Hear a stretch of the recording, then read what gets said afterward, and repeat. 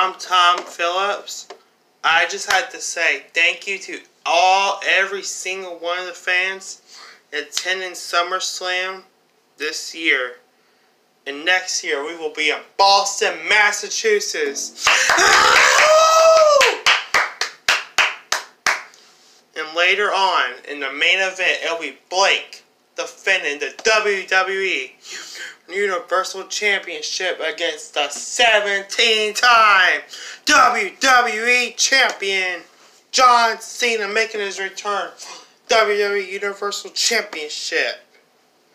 But there's been a lot of people that has attended WrestleMania and SummerSlam. And I just had to say, wow, over 21 years.